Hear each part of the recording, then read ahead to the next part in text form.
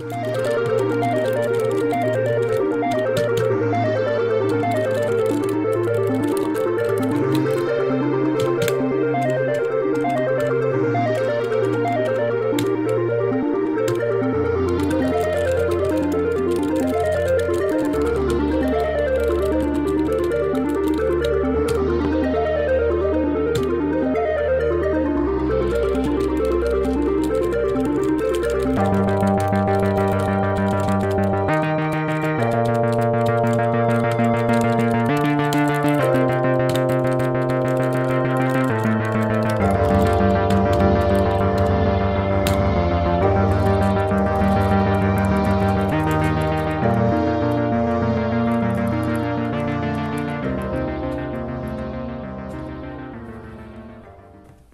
what's up? I'm Liz, the Splitsday DIY, and today we have a fantastic PyPortal Titano internet-connected weather display.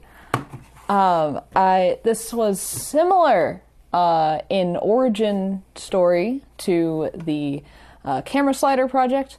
Worked with Noe from Adafruit. He said, hey, want to update this weather project? You want to write some code? And I said, once again, hells yes, let's do it, let's go, yes, write the code, numbers, functions, and here we are. Noe designed this fantastic, retro computer case. We wanted to put the Titano, which is the big boy PyPortal display, which, by the way, if you don't know what the PyPortal is, it's basically this coprocessor board where you have an M4, as usual, but it also has an ESP32, so it has internet connectivity, has a screen, touch screen, there's a bunch of stuff on the back too. There's connections for a speaker, you can have SD card storage, which we're utilizing in this project. We're also utilizing the speaker. There's also some connection sensors, everything you can imagine is basically on this board, and you can do a lot with it. So specifically, it's meant, though, for IoT projects, because that ESP32. But first, before we get into the nitty-gritty, let's just talk a bit about aesthetics, because as I said, we've got this retro computer case, and I thought it'd be cool to make it look kind of like a vintage terminal, not necessarily realistic to what was going on with terminals in the 80s, but to kind of riff on, the cyberpunk, vintage computing Stranger Things kind of vibe, where we get just some fun colors, some dot matrix fonts, and just have a time. And so that's what we've done here. We have 8-bit graphics, but beyond displaying the weather, there's some additional functionality. Alarms. Basically, this almost functions as a personal assistant, which is also pretty 80s, because that's when that kind of stuff started happening. And so basically you can set alarms to happen either daily, or you can set them to happen weekly, or if you want to get into the code, you could really have them come up whenever, just the way that the code is formatted. But the way that we've done it is we have these 4 daily alarms, 3 for your 3 meals a day, and 1 to remind you to go to bed. We chose those mainly because I know I personally have issues remembering to do that sometimes, so just a little reminder. And then our weekly alarm is to take out the trash. There's 2 ways you can control the alarm. You can either dismiss it, which means to just end it and you'll hear it the next time it's triggered, or you can snooze it, which is great because let's say you're like, oh, just 5 more minutes, I just got this little snippet of CircuitPython code to write. You can snooze, and then it'll remind you again by whatever interval you set, which is quite handy, I think. You're welcome. To actually snooze or dismiss the alarms, we have physical buttons right here, and these buttons are pretty special. They're the stemma buttons, so they're already soldered onto a circuit board, and they have the little, what Adafruit's calling the stemma connector, which is basically like a 3-pin JST style. And so you can use these 3-pin JST cables that they sell, and they plug right into the 2 ports that are on the back of the PyPortal. So that makes this project completely solderless, which, I mean, don't get me wrong, I love soldering, but it just makes it really simple if someone just wants to get it up and running. You don't have to really worry about it. And then also the buttons are perfectly placed to mount at the top of the case here. There's this fun little bracket that Noe designed that just sits there, and it's real nice. But if you don't like physical buttons, if you're like, ew, clickiness, tactile feel, not my thing. There's also touchscreen controls as well, where it says snooze and dismiss on the bitmaps. You can just touch and they'll do the same thing. And they're both active at the same time. You don't have to pick and choose. You can have both. And we have lovely bitmap graphics for the alarms. Noe and I kind of worked together on those.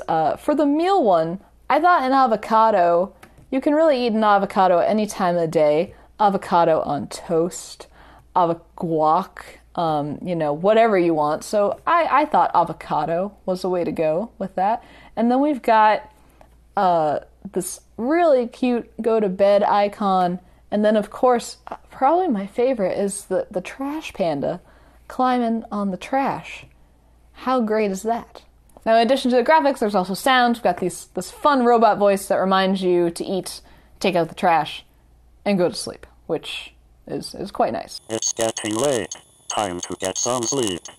I don't sleep, but you need to.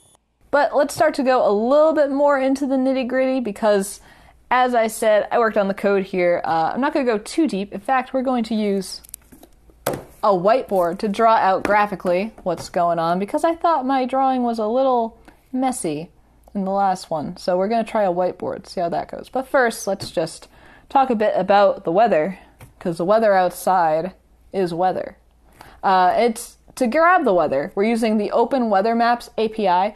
I really like that API. It's very easy to use, works super great with Python, and I've used it before. In fact, if you turn to page, let's see here, 251 in my book, shameless plug here, I can show you how to use the OpenWeatherMap API for an e-ink display with the Tinker Board.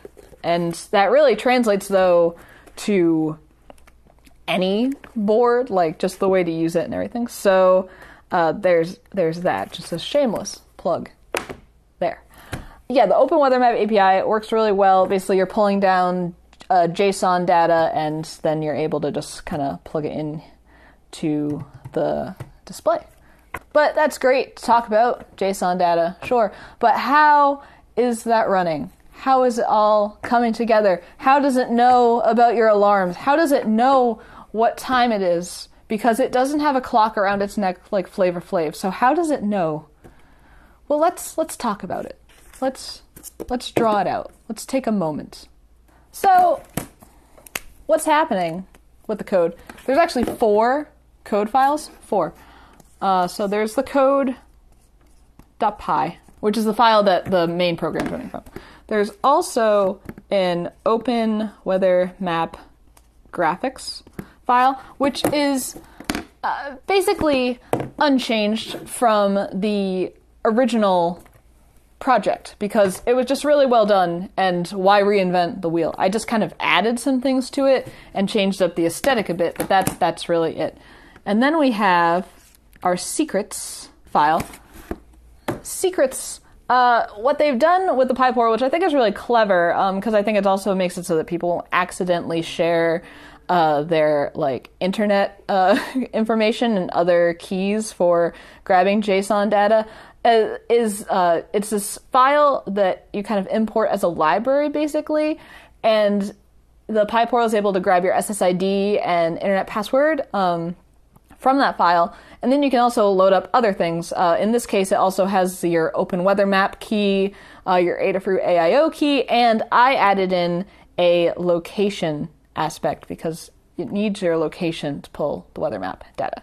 But we'll get to that, how it's all working. And then there's one last thing. It's called the calendar file. And the calendar file, that's where all your alarms are. That's where they're all living. Now, the best way to think about it is that these 3 files here, the OpenWeatherMap graphics, the secrets, and the calendar, they're kind of helping out code.py. Code.py, I hate to use a sports reference, but let's try it. Code.py is the quarterback in the football game. He's throwing the ball. These people here, they're the defense. They're knocking everyone down so that code.py can keep throwing the ball. And that is the extent of my football knowledge. So code.py is basically pulling everything from here, and that's how it's running. So basically, the secrets file, that has the SSID, login info for everything, and it has your location. And then calendar has your alarms. It also has the amount of time that you want to be able to snooze an alarm, because that's important. And also has holidays, because an extra fun feature is that this can display a holiday if applicable. So, and it'll display it right under the date, because if you're like me, you might not realize that it's a certain holiday. Holidays that jump around, like, Hanukkah always starts on a different day every year.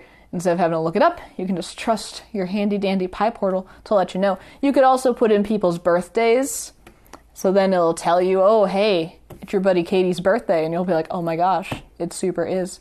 We should go get drinks. Or you could also put maybe like once a month, your water bill is due on this date, and you'll be like, you're so right, I gotta pay that bill.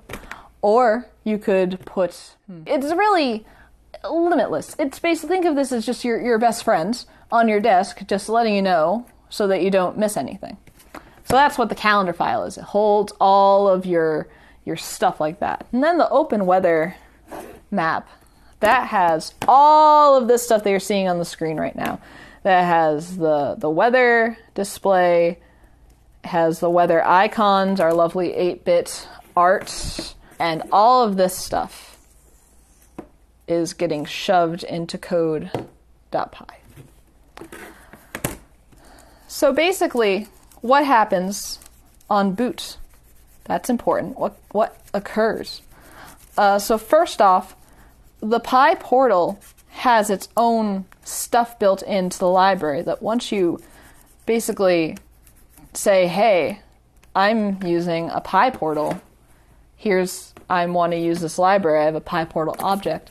First, we have a PyPortal startup screen, which you saw in our little skit, our hacking skit. And then, because this is a weather project, there's an extra little piece of script actually in the OpenWeatherMaps file to display the OpenWeather graphic. So it kind of lets you know, like, hey, this is the retro weather project. There you go. And then in the loop, what's happening once in code.py, once the ESP32 has connected ESP32 check, then it's going to call on the OpenWeatherMap graphics. And it says, hey, I want to run this. So it's connected to the internet. It says, hey, I want to pull in this stuff. It does. Check. And then it's just running. And then every 30 seconds, it's going to update the time. And when it's updating the time, while it's doing that, it's also checking against our calendar. And it's saying, hey, is it time to sound an alarm? Because if it is, I'm going to show the alarm graphic. I'm going to play that alarm sound. And then I'm going to wait, because that means the alarm is rocking. And I'm not going to update the weather. And I'm not going to do anything else, because it's alarm time. And we've got to make sure that that alarm is either snoozed or dismissed. Now, if it's snoozed, that means we're going to then check into the calendar thing. How long do we want to snooze? Snooze? And we kind of lock that in. And we go, okay, well, after that amount of time has passed, we're going to sound the alarm again. And we're going to show it. And we're going to wait. Are you going to snooze it again? Or are you going to dismiss? And if you dismiss, that means we can move on. The alarm's no longer active, and we are just running the weather. It's just the weather channel.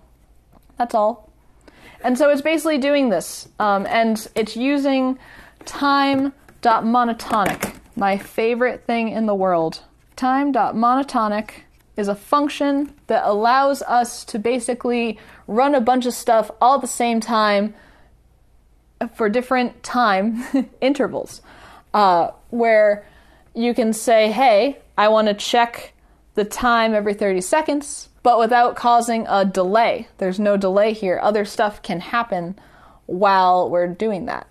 And the same thing too, it actually checks the weather and updates like the temperature and all that kind of stuff every 10 minutes. That's also part of the script. So timed up monotonic is a huge part of this code. And that's how it's able to just kind of keep counting seconds and keep checking for alarms and keep updating the weather and nothing crashes into each other. But that's kind of an overview of how this code is working. This was the first time I ever did a project that had all of these extra files happening with CircuitPython, and it was really convenient because with these two separate files, the reason why I have the secrets in the calendar files, you can edit your information very easily without having to dig deep into code.py or the OpenWeatherMap thing. And then you can run this project as default by just putting in the times of your alarms and all your secret info, so like your location, your SSID, and it will just run. The project will just work.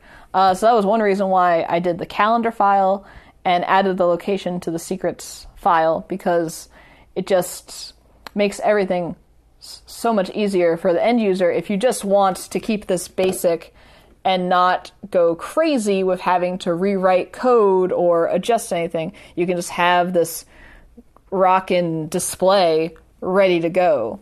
Not a problem. But of course, there will be a learn guide, and I'll go deeper into the code. We're talking some line by line stuff here.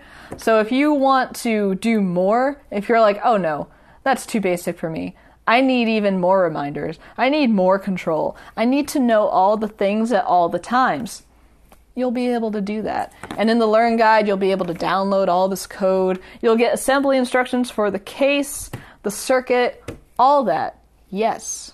But that's going to do it for this video. I hope you like this project. Let me know down in the comments. I may regret inviting you to do that, but hey, if you did like it, toss me a thumbs up. Again, down in the description, we'll have links to the learn guide, which will have all the stuff you could ever need to make this project. Thank you for watching. Consider subscribing more content like this, and until next time, this has been Blitz City DIY, and we all know this is truly how I wrote the code. This is really how I wrote the code. I just did this for hours, and then it just happens. The magic of technical wizardry just came up on the screen.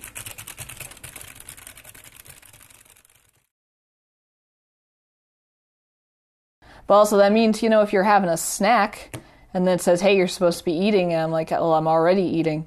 Now I'm mad, I gotta dismiss you. But I don't want to get the Cheetos dust on the screen. You can just conk it with the dismiss physical button, and you're good, and your screen stays nice and pristine.